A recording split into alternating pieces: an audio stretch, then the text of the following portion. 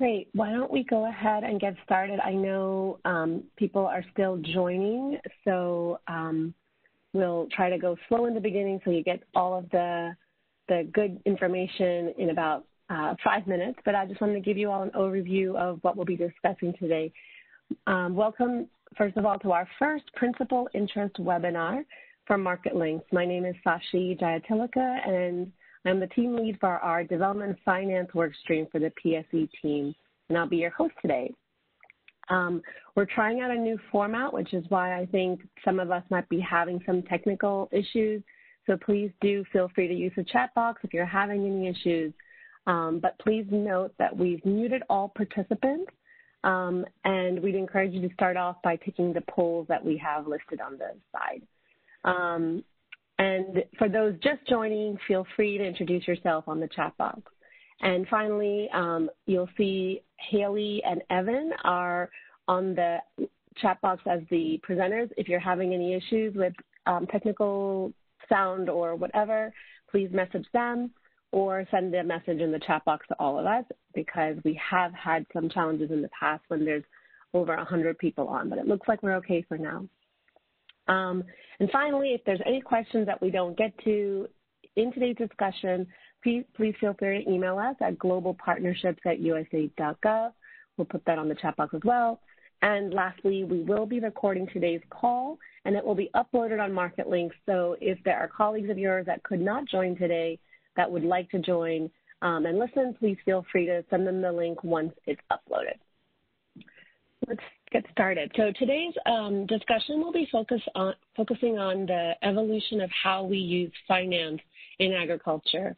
I think we've come a long way from the Green Revolution in how we've innovated how to support smallholder farmers and those actors in the value chain from the top to the bottom.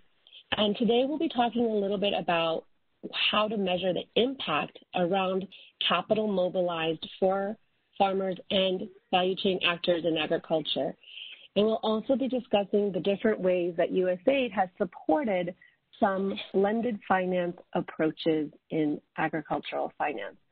And don't worry if you're not familiar with some of the terminology, we'll plan to try to define that. And if you have any questions on anything that we're talking about today, please do feel free to ask us on the chat box. With that, let me introduce our agriculture finance team lead, who will be our moderator today, Songbei Lee. Welcome, Songbei. I just wanted to make sure we can hear you now. Hi, Sashi. Can you hear me? Yes, we can. Great. Thank you for joining us today. Maybe you can give us a little overview about what we can look forward to in the Market Links community on how Feed the Future and USAID are approaching finance in the agriculture sector. Sure, great. Thanks, Sashi. So, just to start out with some background, SMEs, small and medium-sized enterprises, they comprise about over 60% of agricultural, over 60% of agricultural production and trade in Africa, but they face an annual financing gap of $65 billion.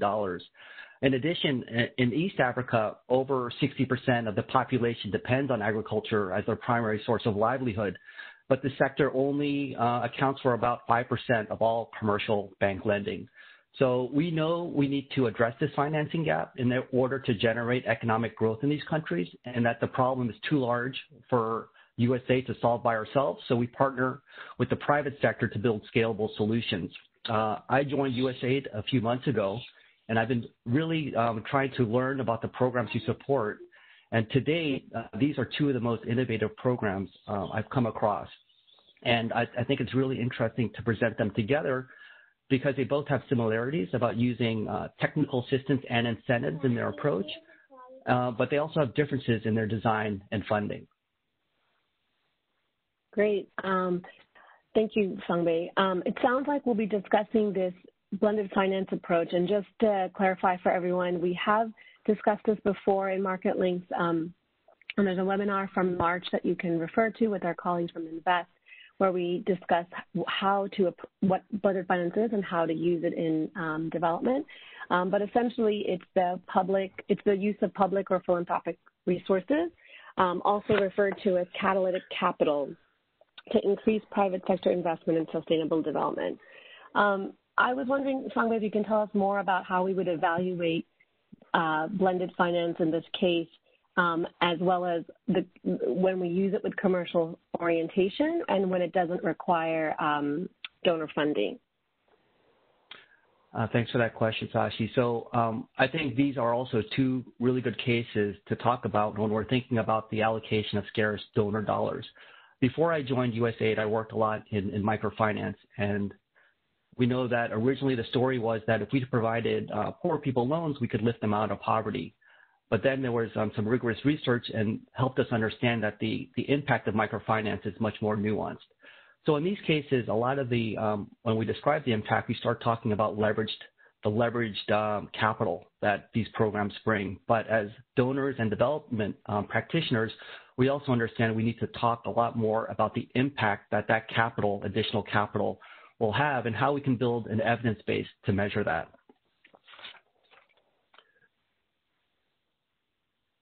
So I'm going to transition to the next segment now. A little background on USAID's work in mobilizing finance. A lot of people know USAID's guarantee product, which helped encourage more capital into development. And then more recently, we've been financing or involved with funds that use a blended finance approach to crowd in more commercially oriented capital. And what we're talking about today, I consider the next step in the evolution of innovative finance, and that is the use of incentives to change behavior with the market actors, investors, and other market actors. So what I'm hoping that participants will get from today's webinar are three things. First, I hope you'll learn more about the work Aceli Africa and the Kenya Investment Mechanism are doing so that you can take any lessons learned and any components of their program when you consider the design of your own programs. Second, I hope you'll understand better the challenges that they face when they're working with both donors and private investors, and then help maybe discuss together ways that we can improve or overcome those challenges. And finally, and most importantly, I really do hope that we can think more about the impact beyond just the capital mobilized and how we might be able to both what that impact should be and how we might be able to measure it. So now I'm going to ask Brian and Amanda to both give a short overview of their programs. We'll start with Brian, who is the founder and CEO of Aceli Africa. He is also the co-founder and director for the Council on Smallholder Agricultural Finance, CSAF, and previously he worked for over 10 years as the Chief Innovation Officer for Root Capital. Brian, Aceli launched just this year, but has been years in the making. I was wondering if you could share with us the problem you were trying to solve and how you approached it. Yeah, thanks, Sangbe and Sashi, for the invitation to present today. So, Aceli Africa is trying to solve the financing gap for agricultural SMEs in East Africa. And we're focused on enterprises that have revenues of at least $50,000 and financing needs of $25,000 up to $1.5 million. So it's a very specific segment that we're targeting. These are businesses like agro-dealers that supply inputs to smallholders. They're cooperatives that link smallholders to markets. They work in post-harvest handling, storage, processing, creating jobs along the value chain. And they have the potential to create pathways out of poverty for farmers and workers, and to reduce Africa's reliance on expensive food imports. But we also know that roughly 3 in 4 of them lack reliable access to finance. As you mentioned, Sangbe, I began working on this problem about 15 years ago with Root Capital, which is an impact lender serving agricultural SMEs in Africa and Latin America. And for as long as I've been in the sector, and I've imagined going back much farther, the debates have been around, is risk in agriculture real or perceived from the lender perspective? And the thing is, these were debates that were never grounded in data. And so we decided to tackle that. And in 2018, Root Capital and other members of CSAF, which is an industry alliance of 15 impact lenders serving agricultural SMEs, began partnering with Dahlberg Advisors, and USAID provided funding support for this. We gathered loan-level, portfolio-level data from the CSAF members globally, and then focused in East Africa on banks and non-bank financial institutions. And you can see the logos from those institutions here. So in total, about 31 lenders, over 9,000 transactions, close to $4 billion worth of lending to agricultural SMEs. And we found two things. Number one, risk is at least twice as high in agri-SME lending as in other sectors. And the second is that returns are 4 to 5% lower and actually slightly negative for lenders serving this market segment. And this is the case even for impact investors that have below market cost of capital. So we have a status quo where the costs are higher than the revenues and only a trickle of capital flows to agricultural SMEs. And over the years, donors have gravitated towards credit guarantees as a solution to share risk with lenders. But what this data tells us is that those guarantees, which are usually structured as the 50% risk sharing on a loan-by-loan basis, only address about 1/4 of the financing gap. And so Aceli Africa's approach is relatively simple in concept. We plan to use subsidy smartly to rebalance this equation. We want to add impact onto the scale. And this approach is not all that different from what middle and high income countries around the world do to stimulate investment in strategic sectors of their economy. And when it comes to the most marginalized sector in low income countries, we think that it's less an issue of whether to provide financial incentives to the private sector, but rather how to target those incentives in ways that promote competition, that generate measurable direct impact, and that reduce the need for subsidy in the future. So Aceli Africa launched a couple months ago in September in Kenya, Rwanda, Uganda, and Tanzania. And we aim to do three things. The first is to increase lending to agricultural SMEs. We're not going to do any loans ourselves. We work through partners like the ones that contributed data to the project. So our first offering is a portfolio first loss cover. It's designed to increase lenders' risk appetite beyond traditional loan guarantees. And the second is an origination incentive that compensates lenders for the additional costs to serve smaller loans and less developed value chains. And these are loans that tend to be unprofitable even when they're repaid. And one reason why we believe that loan guarantees aren't enough. So given limited time, I'm not going to go into detail on these, but there is much more information on the Aceli Africa website. And I'm also happy to answer questions in the chat or after the call. Every loan supported by Aceli must deliver impact on farmer and worker livelihoods to qualify for either of these incentives. And then we set up higher standards, impact standards, and provided impact bonus for loans that are gender inclusive, that promote food security and nutrition within Africa, as opposed to, say, a cash crop like coffee that's being exported, as well as for climate smart and resilient agriculture. We're working with about 20 lenders across East Africa to start.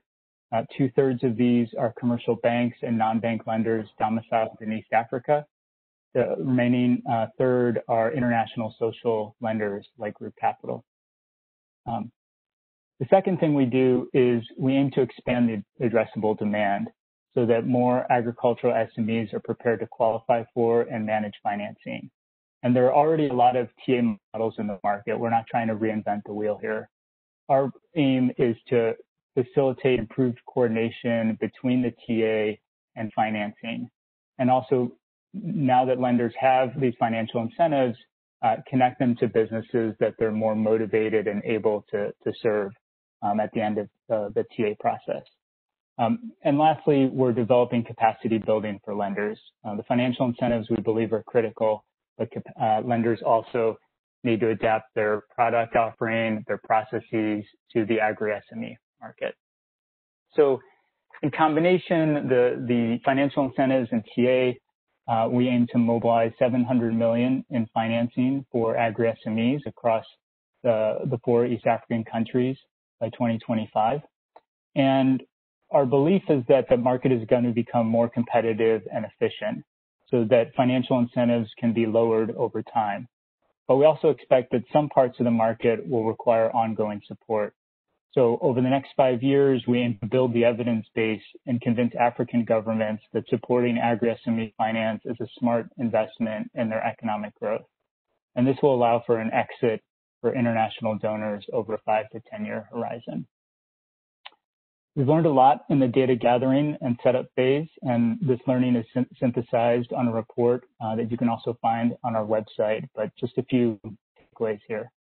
The first is it takes time to build relationships with lenders to shift their behavior. We expect this to be a multi-year process. The second, there's no silver bullet solutions. So yes, we're using data to offer financial incentives, but we think that interventions are needed on the capital supply and demand side. It must be paired with a stronger enabling environment and really building off of all the work that USAID and its partners and many others have done to develop value chains and more formal SMEs. And then third, and Sangbe alluded to this in the opener, capital leverage is a relevant metric. It's certainly a measurable one, but we believe at Aceli that blended finance initiatives should be judged, number one, on the additionality of capital that is mobilized directly. Number two, on longer term shifts in the capital markets that follow. And ultimately, three, on the incremental social environmental impact that's generated from this capital additionality and these market shifts. And these are much harder to measure, but if practitioners and donors don't push each other to answer these questions, then we're not going to know what's been effective. And we're not going to be able to improve our solutions over time. Thank you. Thank you, Brian. There's a lot there, so I will just emphasize there's a lot more on their website. They have for anyone who's really interested in the deep dive, a 50-plus page deck that goes through in a lot of detail the things that he's covered. So thank you, Brian. So now I want to head over to Amanda. So Amanda Fernandez is the Economic Growth Director for Palladium, where she's been for the last 5 years, and she's had a lot of experience before Palladium, having worked at Corona, USAID, the Annie E. Casey Foundation, and Catholic Relief Services. So Amanda was also very involved with a similar incentive program in Ghana called FinGap. So Amanda, I was wondering if you could tell us how you adapted the FinGap model to the Kenya context, and also because Kim has already been in operation for a few years, share with us the results so far. Great. Thank you so much for this opportunity to present. So first I have to say that I work for Palladium. I've been here for at least 10 years, formerly with Corona, which was purchased by Palladium. We're a global development firm. We have about 2,500 employees, and we've been in the business for about 50 years. And what we try to do is help our clients implement inclusive programs that have enduring social, economic, and environmental impact. And that's positive impact, and that's our corporate ethos, and everything we strive to do is that.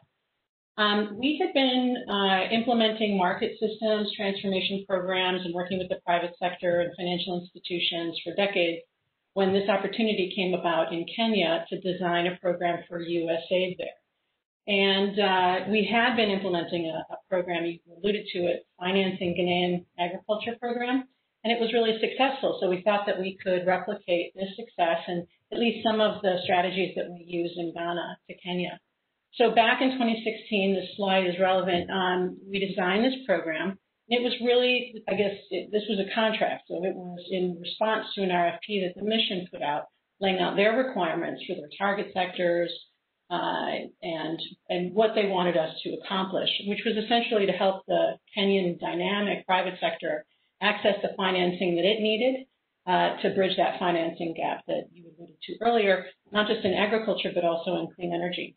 So we tailored a set of strategies that we had utilized previously and we had piloted, so we knew they worked, and we set an ambitious financing target of $400 million that we wanted to facilitate and close within 5 years of this program.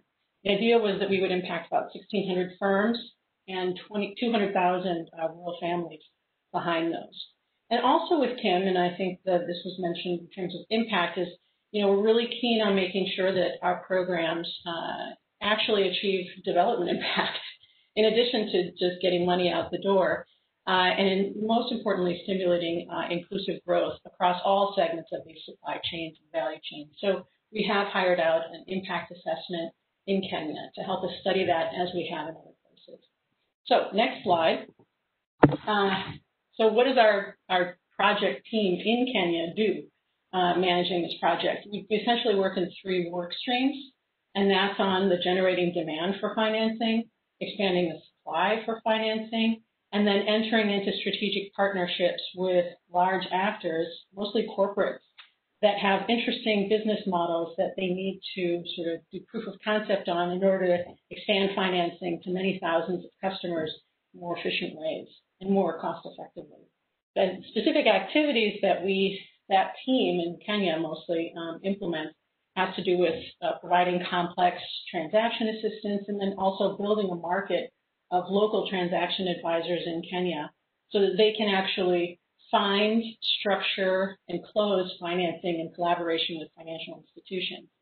We also provide training and technical assistance to financial institutions, provide smart incentives to those financial institutions to buy down their risk in being able to lend to these sectors of interest.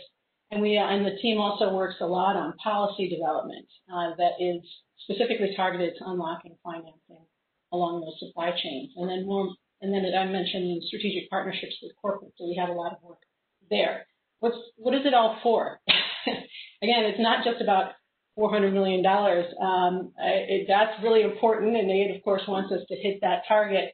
But I heard the mission director in Ghana say it the other day really well. She said, these are behavior change programs. These are programs, not just to inject a lot of liquidity into a market, but to use these relatively small aid resources to transform financing markets so that lenders are lending differently, advisors are providing better services, companies are growing inclusively. That's really important. And if we design these programs right, we can achieve that in ways that continues to provide benefits moving forward. So next slide. What has Kim accomplished in its first 2 years of operation? It's a 5-year program, and we're well on our way to hit that $400 million target. They've done $121 million in financing released by the financial institution partners of that program. There's 17 that are involved in the Pay for Results sort of incentive program, but many more that receive training and support from the program. If you look on the left, that's the distribution of financing to the different sectors, most to horticulture. After that, dairy and livestock. On the right, you'll see who and which kind of companies are benefiting most from that financing. What's interesting in this market is that the microfinance segment is really benefiting most from this financing. Right now, they have a pipeline of about $679 million. They're well on their way. So next slide. So here I want to kind of talk about what we're learning from these programs. And I think, it's important to note that each market, these incentives have different impacts. The incentives in Kenya, I think we've seen that they're really working to subsidize the transaction assistance, to provide financial institutions with training. All that stuff is working, the incentives for financial institutions, but they're working differently than they did in Ghana, right? The microfinance institutions are really benefiting significantly from this program, more so than we had seen in other markets. And also across our global portfolio, more broadly, we're seeing that the main challenge is, not necessarily the lack of availability of capital, but really in the identification and the structuring of the right types of opportunities that are attractive to investors and bring benefits inclusively along that supply chain. We found lots of corporate actors that are really interested in modeling new financing programs and putting those on the street.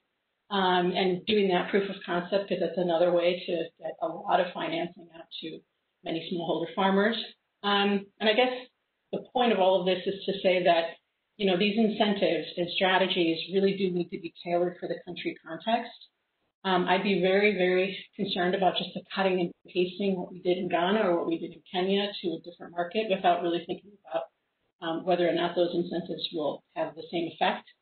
If you have a very heavy-handed government involved in ag financing, if you have a very limited BAS market for business advisory services, you may need to think very differently about how you structure these.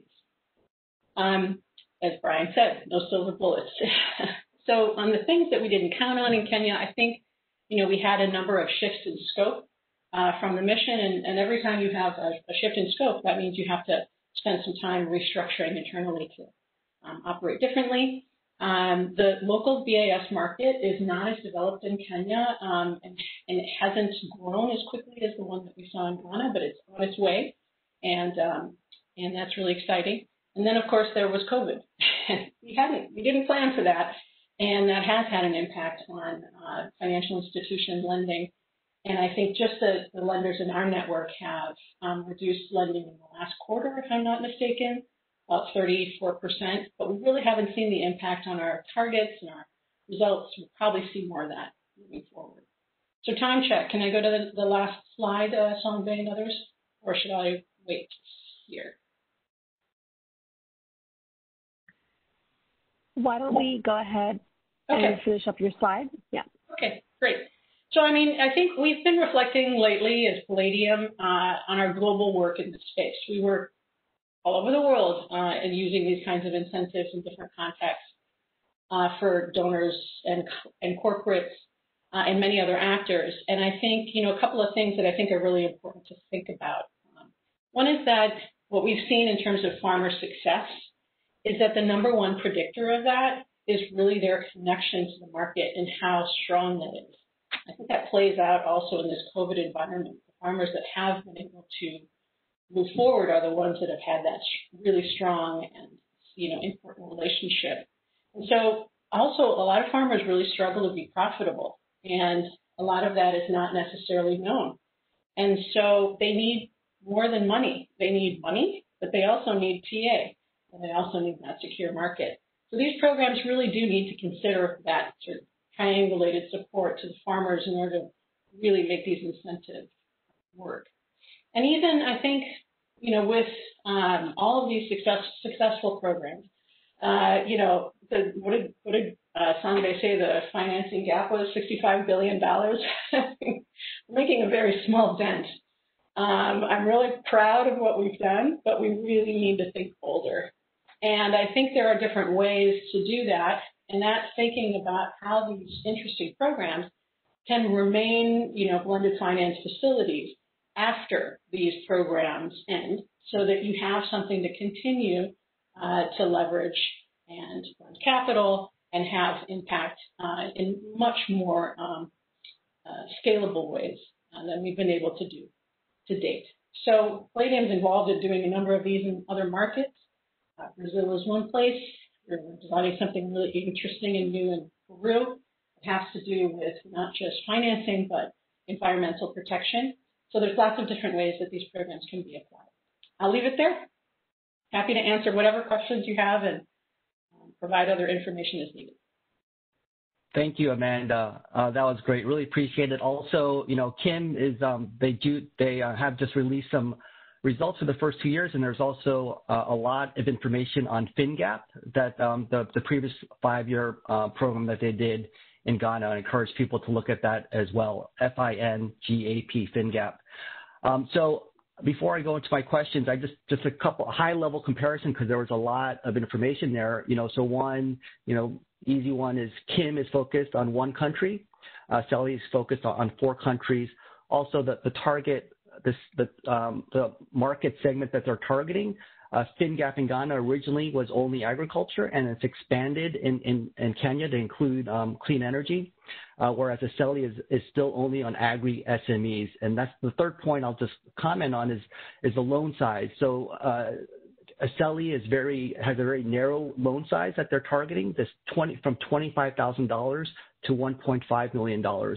And whereas Kim has a much broader range, Amanda mentioned that they work with microfinance institutions, MFIs, that might be giving loan sizes under $1,000 likely. And they recently also announced the Kim transaction that was over $20 million. So they're taking a very broad approach. So some things to keep in mind.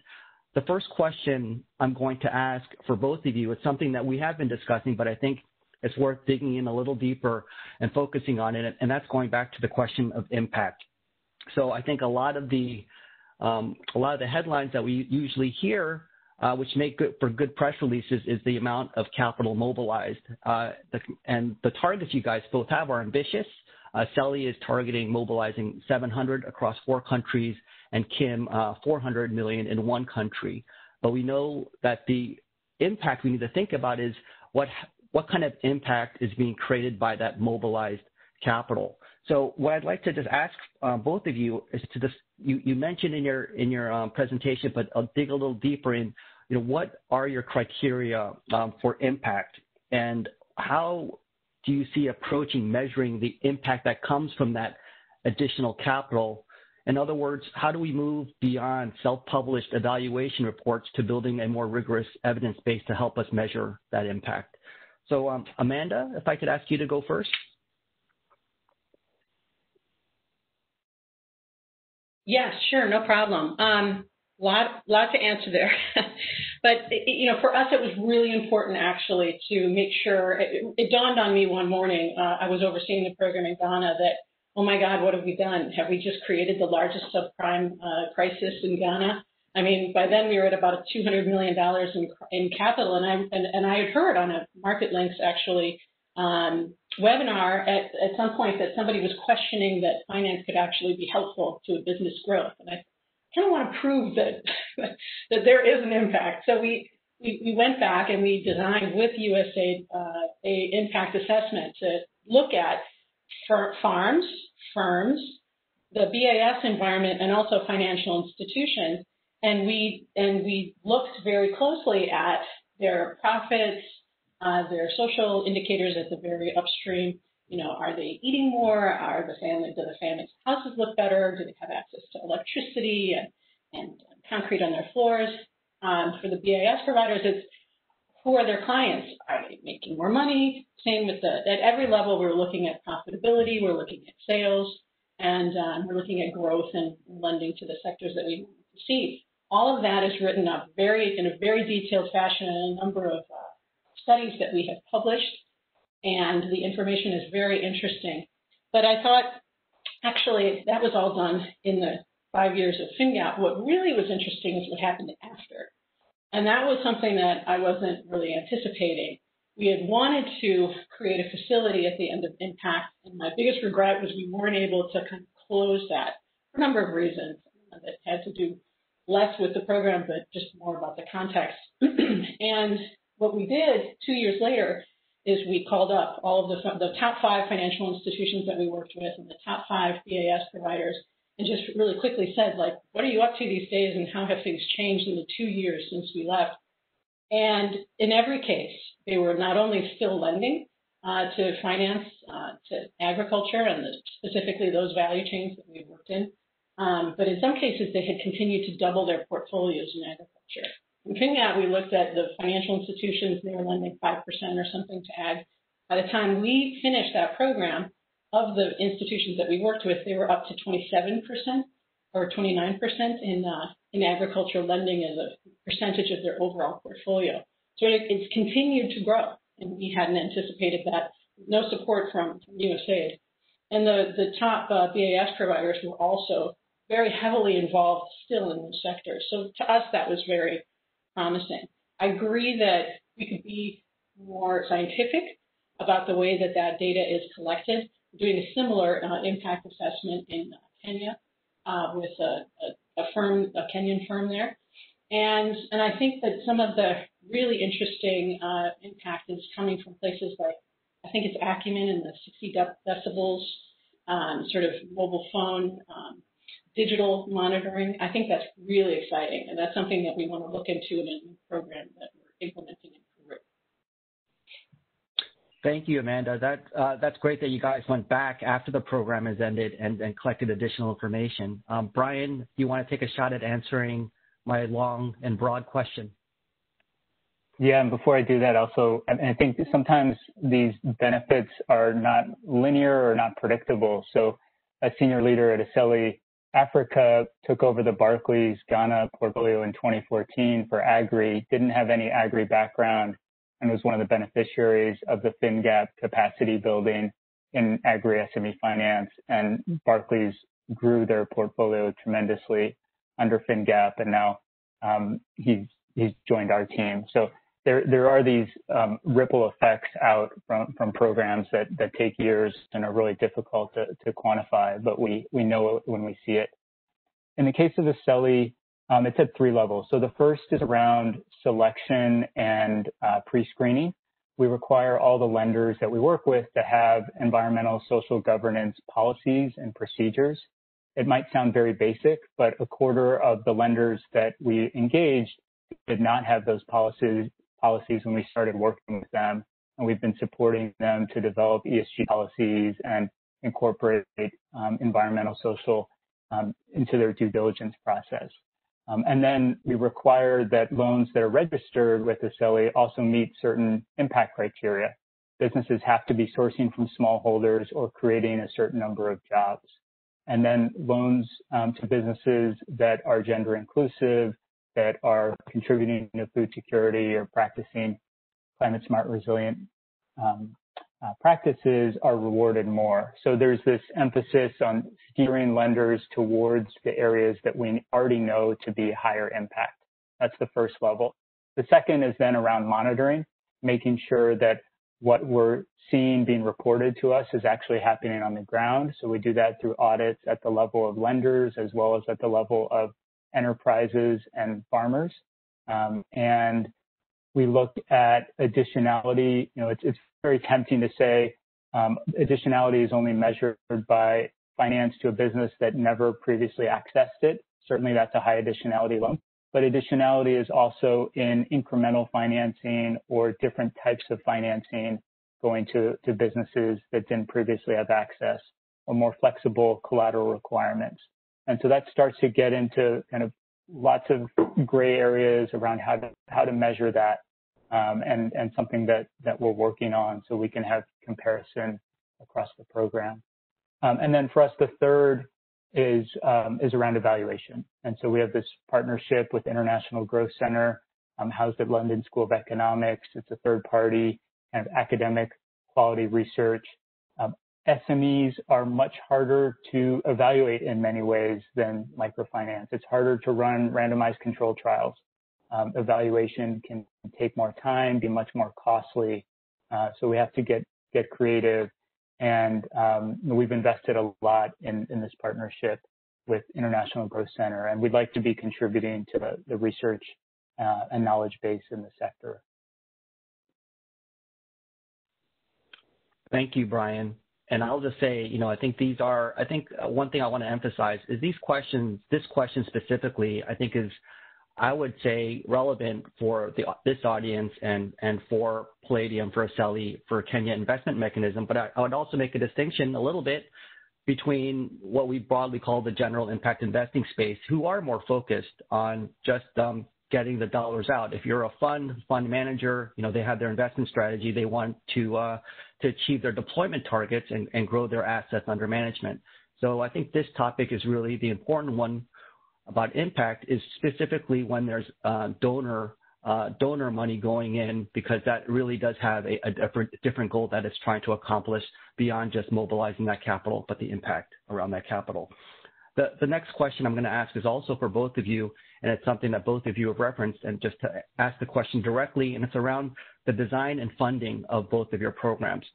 For me, you know, coming in, I think I wouldn't have thought there was much difference, but it's been really interesting as I understand both of your programs, kind of the origins and how that might have impacted the work you're doing. So Aceli is a nonprofit that's supported by multiple donors, and from USAID, it's supported from the DC level. Whereas the Kenya Investment Mechanism, it's as Amanda mentioned, it's a contract that is being implemented by Palladium, and it's being funded completely by USAID through the mission in Kenya. So grants on one hand are very flexible. Contracts can encourage accountability. If something is funded from USAID DC, it can fund a regional or global program, or if it's funded at the country level, then it's really going to be tied to country-specific strategic goals. So my question, again, for both of you is some framing questions. How do we shift the contract's focus on compliance and reporting to more maximization, the flexibility of just maximizing developmental impact and building this evidence base that I keep coming back to? And second and related is how can we better coordinate the work that DC is supporting with the work that's being done at the country level by missions? So this time I'll ask you to go first, Brian. Yeah, I'll do my best. I think Amanda's much more experienced than I do around the contracts, but we set up Aceli in this way, and initially this was an effort by practitioners, by lenders that were trying to solve a problem in the market individually, recognizing that we were all facing the same challenges, and then trying to work on solutions. And it evolved from there when we gathered the data, et cetera. And so we've designed the program in a way that we think responds to some of the most pressing challenges that we see. And we've enlisted USAID and other donors like IKEA Foundation and the Swiss Development Corporation as partners. I think there probably is a lot more flexibility in some ways around the cooperative agreement we have with USAID. Certainly there's a lot of accountability that I feel around generating impact and how we do that. And we have a steering committee with our anchor funders that provide a lot of input into the design of the program, the key performance indicators, and we're just getting started, so we'll see how that unfolds. But I do think that there's a role for these types of initiatives to happen, and of course we want to be also well coordinated with the missions, and not just the missions, but also the implementing partners that are doing various value chain development programs, because we want to be complementing and supporting their capacity building and steering financing into those chains as well. So I'm going to jump Thanks, in Brian. because we've had a... Yeah. Oh. Maybe we'll jump in with some questions from the chat, Sunday, and then just to mention that whatever we don't get to, we'll be able to answer by writing it up, and it'll be on the webinar. We only have about 15 minutes left, and I wanted to make sure we have a chance to verbally ask some of these questions that have come up. One question that's been coming up in different forms is sustainability. And this question is really around, for Amanda maybe first, and then Brian, how you see this approach on business advisory services and pay for results as being sustainable after perhaps you can comment on the FinGap project because that's already ended, and whether SMEs and banks continue to hire these providers afterwards and pay them. And then secondly, to Brian afterwards, if you can talk a little bit about what you think is sustainable in your model, especially in terms of the incentive bonuses, and if those continue, if you've seen evidence so far. And then lastly, perhaps both of you can comment on the role of the local government in order to ensure that this sector continues to be supported by both the government policies as well, and perhaps what they can do in terms of subsidies. Okay, with that, Amanda. Great question. So I mentioned in Ghana that we went back and we saw that, benefits had increased significantly. So I think Barclays, when we started with Barclays, they were about $3 million in lending and ag. At the end of the program, they were about $60 million. Now they're about $100 million is their ag book within their broader portfolio. So it's growing. But as I mentioned, great. However, the financing gap in Ghana for agriculture is at least $2 billion a year. So I think that's fantastic. I think we need to open our eyes to what actually is possible. And I think, what's important to mention is that the USAID sort of contract structure is a little limiting in terms of being able to receive funding and blend financing from many other actors in sort of a facility. And an actor that we're not talking about enough in terms of its responsibility to ensuring that agriculture is successful for both businesses and farms is the massive private sector that is very concerned about making sure that its suppliers are implementing practices that are going to be carbon neutral, supportive of the environment. And so they want to be involved in these programs, and they would like to be able to be involved in a number of different ways.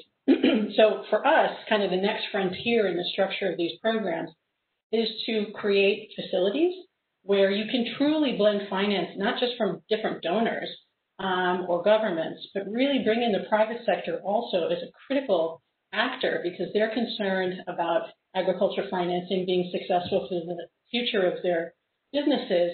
And also they're very concerned about the transparency in the production of all of that. And everything that we do to facilitate finance and to provide technical assistance is really important for them. So I think, these programs can be very, very impactful in terms of leaving behind an ecosystem that is supportive to agriculture, but we can do so much more. Thanks, Amanda. Brian, do you want to take a stab at this?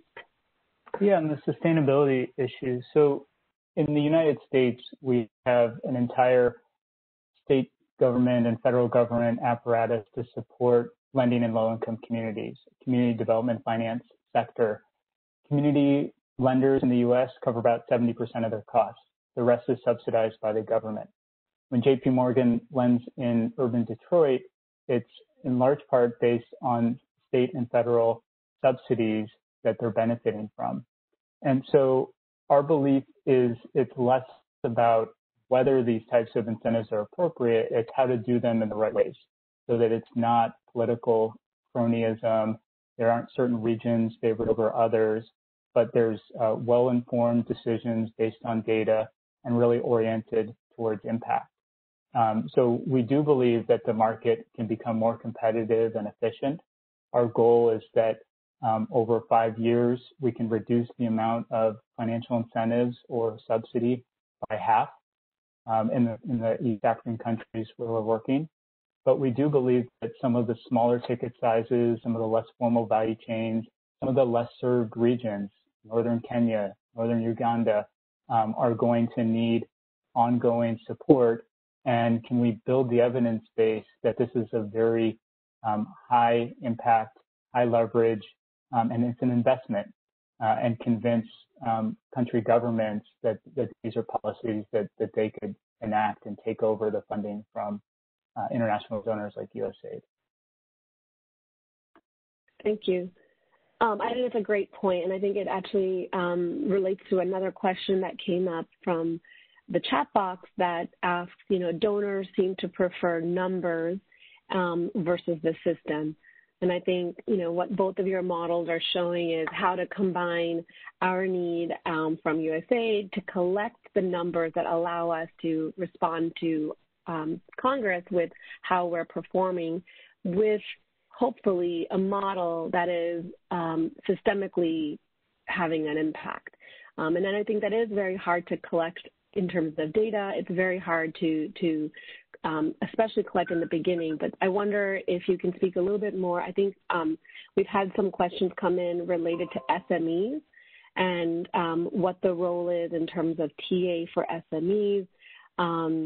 And over the life of a project, is there a way to scale blended financial services to build local capacity to service SMEs? I think you've both touched on it a little bit.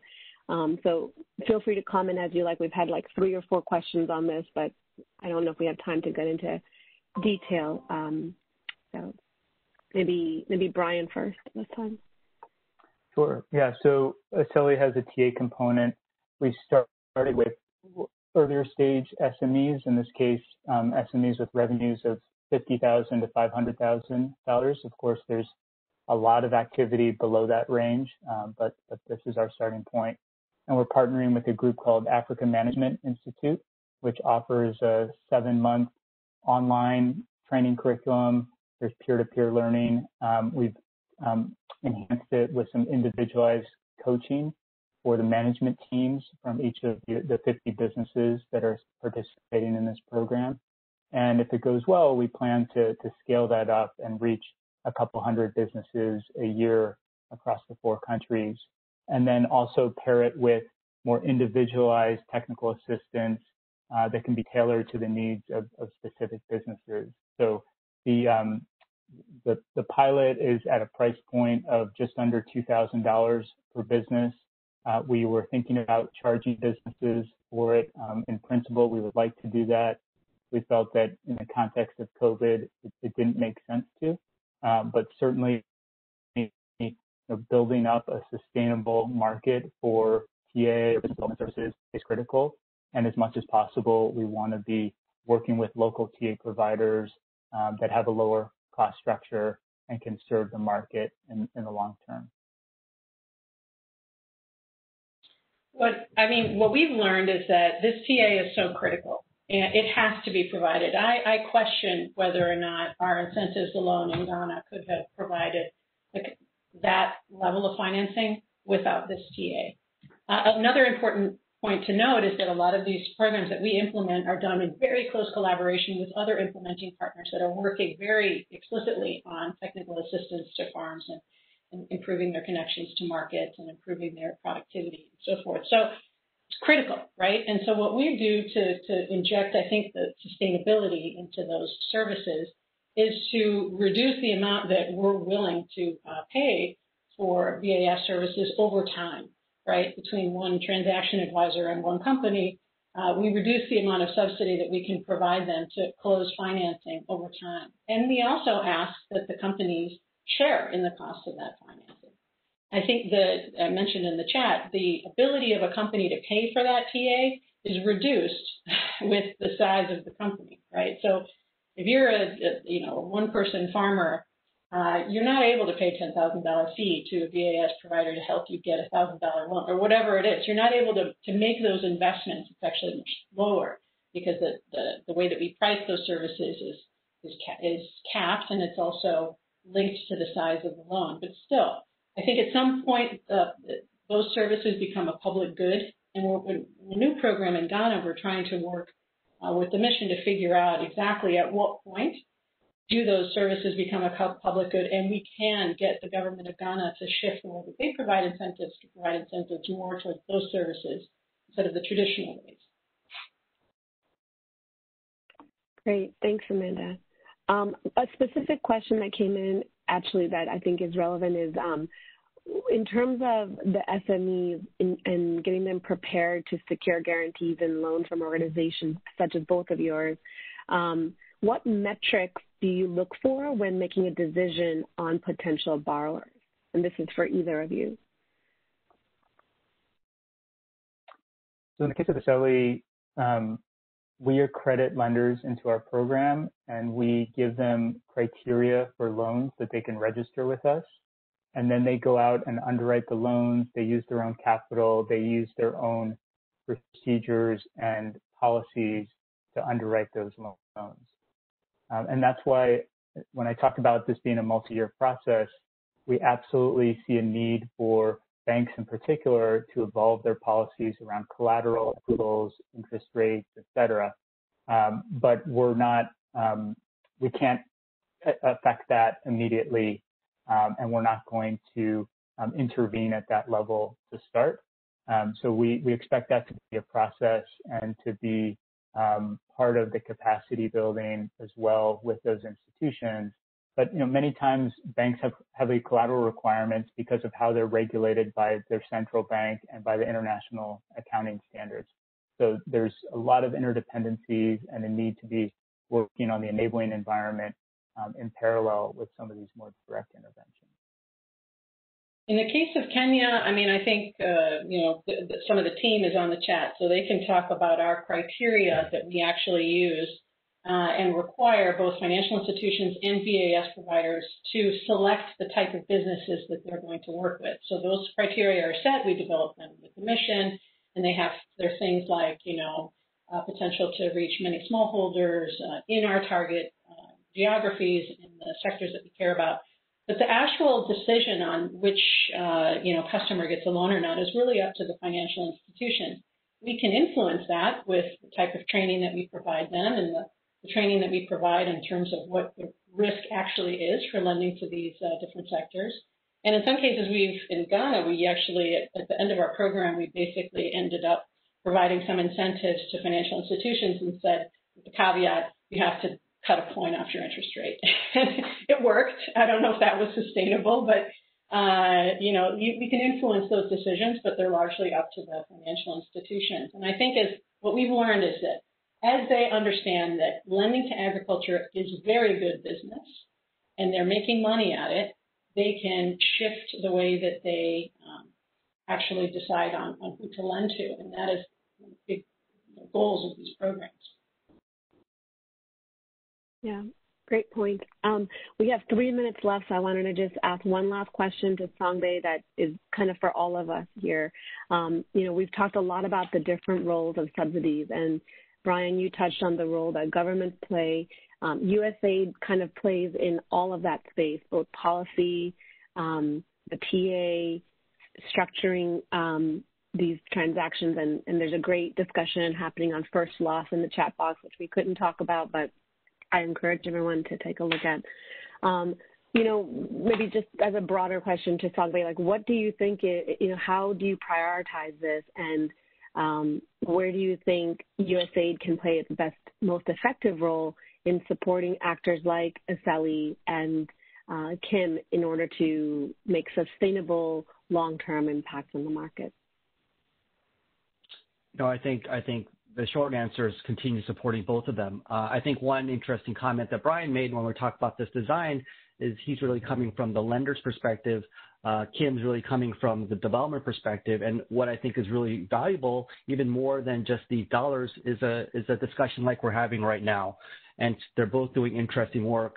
I think that I'm learning a lot from the work they're doing. And it's really, I think one part is to really focus on our existing programs. And I think the way that Kim has developed from FinGap and is now being replicated in other countries is a great way that is progressed and expands. And similarly, I'd like to see how, Aceli and Kim-like programs can be, support each other more directly so we can stay coordinated. But I think they're both valuable, and I think they are really, really good examples of the way we're using our money now. The last thing I'll say is supporting this kind of evidence base, because it's true, we are part of that issue that we, I'm saying now we want to think beyond capital mobilized, but we're the ones that ask for those mobilized dollars because we do need to report that as well. So we understand that a lot of that has to come from us. And I do just want to mention, I think someone from Mix is on the call. They have a agri-SME metrics program. Sorry, we did not have a chance to have you talk a little bit about it, but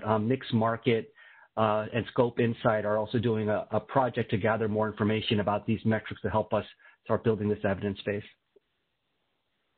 Yeah, thanks. And just to close out, and I just wanted to flag, I know there was a lot of questions we couldn't get to on the chat box. We plan to answer all of them in writing, and that will be on the Market Links website, along with the recording of this webinar and some other announcements. In terms of one of the questions that came up that I think it's important to mention is it was on land tenure and the use of collateral for smallholder farmers. Actually, our next principal interest webinar on December 10th at 9 a.m. will be on the role of mobile asset lending and so mobile property lending. And so I think if you're interested in that discussion, please join us on December 10th. Please take a look at the poll questions here and answer. It helps us structure and plan for future webinars. We hope to have these once a month going forward on the topic of finance. And finally, if there are any other questions we could not get to today, please feel free to email us. I think our website is linked here with the Finance Wiki, and I'll make sure to put our email in here so you can access that. But thank you all for joining us today. I think it was a really rich discussion. We probably could have gone on for another half an hour to an hour, but I know everyone is short on time and tired of being on calls all day. So I hope you all have a great evening if you're overseas and a great day if you're here in the U.S. And thanks again. And thank you, Amanda, Songbae, and Brian for spending time with us today on this discussion. Our pleasure. Thank you. Thank you. Thanks, everyone.